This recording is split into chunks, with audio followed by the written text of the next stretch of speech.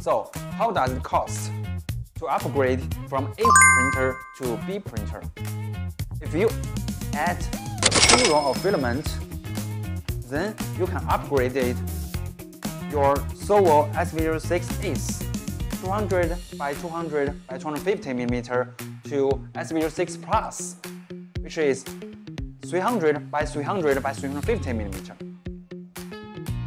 If you add 3 rows of filament to your Sovol printers, then you can upgrade it